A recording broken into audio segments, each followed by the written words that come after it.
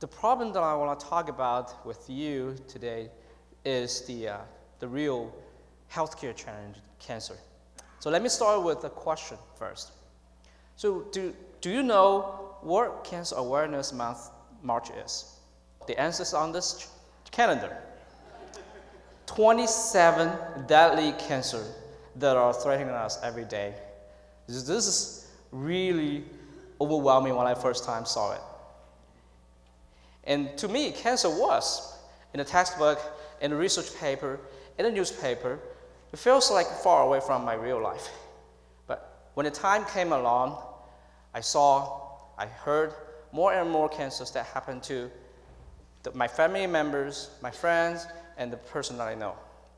And 2 years ago, when I started at KU, I had a first postdoc student working in the lab. I was really excited. 7 months later, her father got this acute leukemia, and she had to quit the job to take care of him. And in just last year, 2 of my close family members got diagnosed with cancers. My uncle passed away a few months after diagnosis of gallbladder cancer, and then my cousin-in-law still suffering from the terrible side effects from chemotherapy treating his leukemia. So unfortunately, my stories and my feelings probably familiar to many of you sitting in the audience. And then my wife and I have been actively involved in local events to promoting the awareness of cancer, like this Whisper Walk for ovarian cancer. So we had a chance to talk to a lot of people sharing their stories, and what we heard very often is the cancer was diagnosed at the stages 4, 3, which is too late. So we heard a lot of those good stories, but much more sad stories. So let's take a look at this data we got from the National Institute of Cancer. Even though we have been fighting the cancer for over 4 decades, we had a tremendous progress in treating the cancer, but the diagnosis of cancer still remains as the way that we did last century. So in the case of lung cancer, if the cancer was diagnosed as local positions, we had a 54% to extend the life beyond 5 years. But for the distant cancer, the rate drops down to 5%, below 5%. And then unfortunately, most of the cancer were diagnosed at the late stages. So only those 40%, about 40% people can survive for 5 or more years. And same happened to the ovarian cancer here. We did a really good job treating the people when they have localized disease, almost 100%. But most of them, 80% of the cancer in this case, were diagnosed at a late stage. Currently, the standard paradigm was using the imaging-based technology, like CT scan and ultrasound. Right? But the problem is, even though we have a much better imaging equipment, much better computer, much better trained professionals, and the sizes of the tumor that we can see actually is not much improved. Even we can see those tumors, but in order to confirm this is a cancer, not benign tumor, we have to take out remove the tissue from the human body in order to perform the examinations under the microscope. And this is very invasive and very expensive to do and very painful for the patient. And sometimes this is even impossible because other medical conditions preventing these biopsies. So another route actually is to take lipid biopsies like this.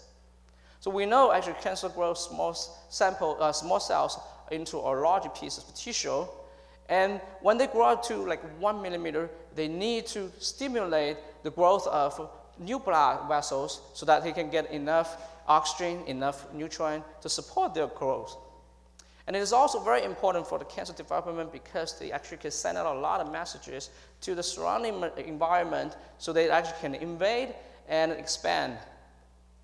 Right? This message is sent by the tumors are encoded in those molecules such as DNA, microRNA, and the proteins, and then also other molecules.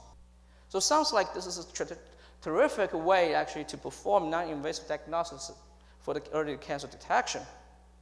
But there's a tremendous challenge in here. And we still haven't had a lot to develop very non-invasive, very affordable methods to detect the disease at very early stages.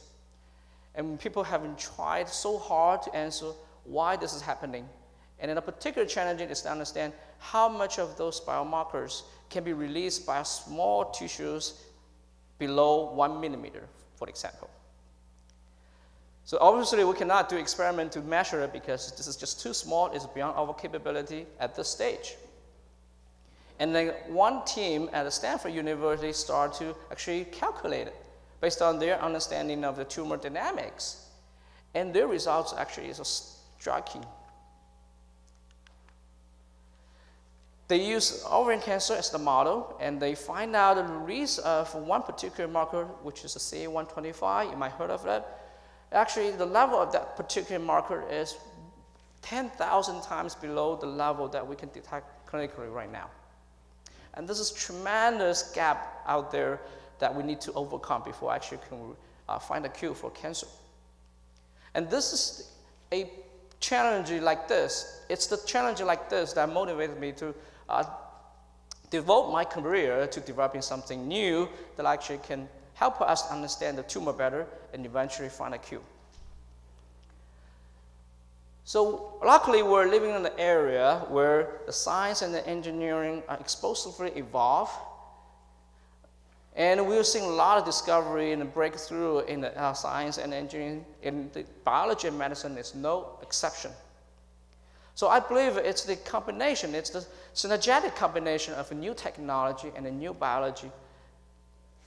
It is what it takes to overcome the problem and to solve the question. So I'm going to talk about what we have done in the technology innovation in this lab-on-chip field, as well as some work that we've done to advance the understanding of new biology, for example, exosomes here. So lab-on-chip, or also called microfluidics, might not be familiar to you, but we all know the incredible evolution of electronics, the semiconductor-based electronics. And the microprocessors in this cell phone actually greatly outperform the supercomputer that we built in 20 years ago. Unbelievable. This is only 20 years ago.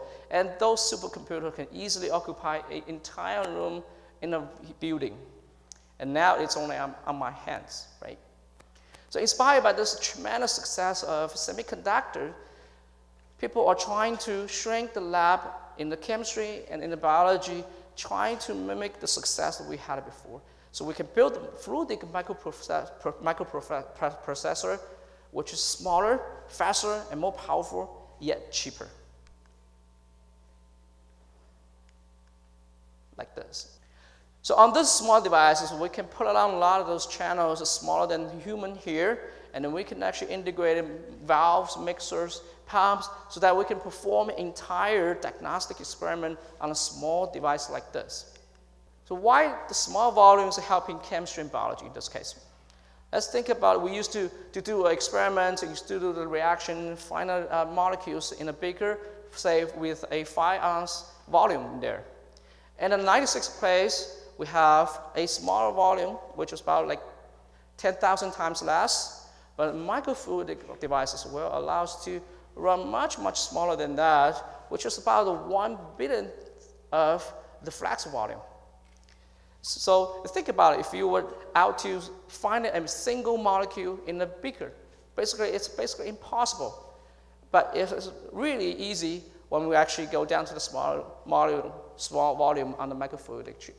And in a sense, this is like finding a needle in a barn filled with haystacks, compared to finding a needle in a small pack of hay. So the next question you might ask is, how we can play with a small volume? It's just too small, right? So here shows what we do. We fab those microvalves and micropumps on the chip And this is one of the chips that we build for detection of biomarkers. So you can see here, this is actually a multi-layer devices. It's made of transparent rubbers so that can see through, and it has 2 layers of channels. The bottom layer channel is allow us to flow the samples, flow reagents through the device, and then top one actually is the control valves, which are connected to the source for vacuum and then air pressure. We can actually put the valves in a row, and those valves are controlled individually by the computer. And then we can put them, act as a parasite pump that you can buy from those mechanic shop. But in this case, we're actually pumping a nanoliter scale volume through the channels that can perform biological reactions instead of pumping gallons of water through the pipeline. Another important feature of this device actually is this chamber. We can take advantage of this flexible membrane that we integrate on the chip. So we actually can use the vacuum to open the chamber so we can flow the liquid through the channel quickly. And then we can push down the membrane so that we can have a very, very tiny volume. In this case, we're talking about a picoliter, which is 1 trillionth of the beaker that we use for the conventional chemistry reaction. And now we actually can perform really sensitive detection of lung cancer biomarker, shown here, which is IGF-1R. And this is a typical immunoassay that clinical lab performs all the day, right? Every day. As you can see here, when we increase the sample concentration, the biomarker concentration, we can see a higher intensity of the signal, so we can detect them and determine the concentration of biomarkers. We can easily see the concentration below 1 picogram ml. So imagine how low this is. Think about it dissolving 1 teaspoon of sugar in 1 billion gallons of water, which can fill like over 1,000 swimming pools for Olympic Games. There's huge pools there, and we can fill over 1,000 of them. And this simple device is small, but it's really powerful. It's 10 times faster. It's 1,000 times more sensitive, and it needs 10 times less reagent compared to the conventional 96 well plate that it can buy from the market. And I think this is an amazing example that we actually can use the engineering to push our limit 1,000 times towards the goal that we want to achieve to cure the cancer. And now I want to switch to another example, which we're going to demonstrate how we can use this powerful microfluidic technology to advance biology, the exosome. The exosome actually is not new. It was discovered about 30 years ago, which are released by most of the cells. And it was thought those are just a garbage can or just a bag to get rid of unwanted cellular materials. But only recently, people find actually cells are sending messages through those vesicles to other cells. So that becomes very interesting. This is a very exciting new biological discovery. And what they found is actually there's a lot of molecules you can find in those parcels. For example, studies have shown over 2,000 protein molecules carried by these amazing parcels sent by the cells. But the problem is, those cells are tiny, about 30 to 100 nanometers. And this is a traumatic technology challenge that we need to overcome before actually use this for diagnostic purpose. And then also we can understand their biology better. And this is the machine that we use in our lab for isolation of those particles. And it's huge and expensive. And then you need to spin the sample at a very high speed so we can get 100,000 G force. For comparison, Apollo 11 command capsules enter the atmosphere at a very high speed, and then the G force, it was experienced only about 6 G. So this is enormous force that you need to play with.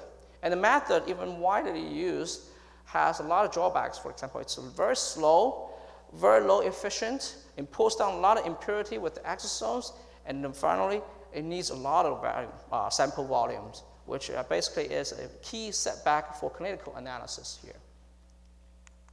So we and our collaborators actually decide to take another route. And here's a more scientific presentation of the exosomes. As you can see here, there's a lot of protein expressed on the surface, and then we actually can use antibody to recognize and capture those molecules. So we have a very nice handle for us to grab those parcels here.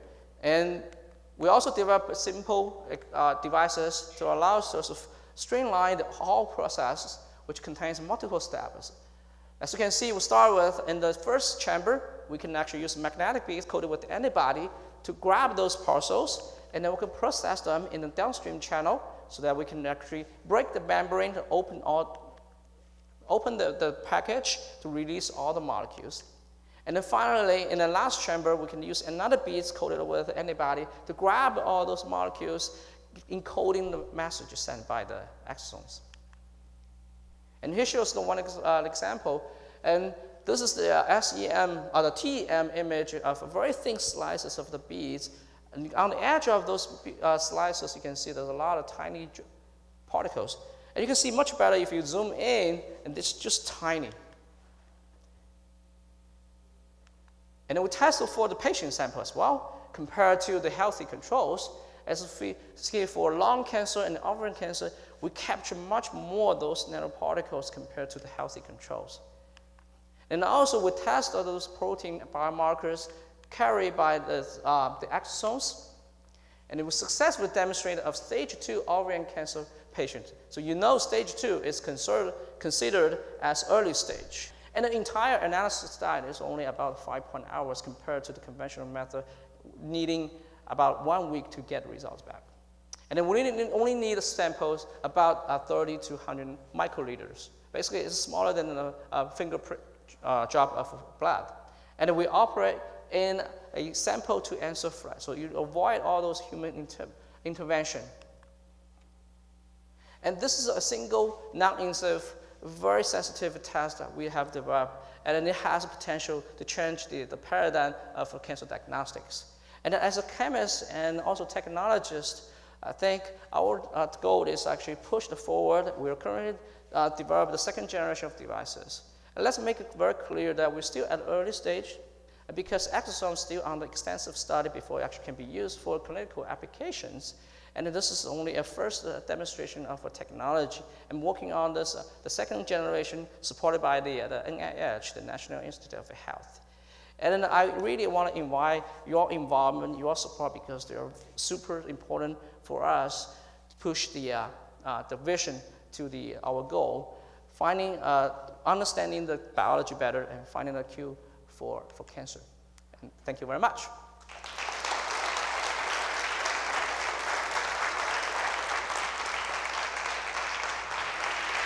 The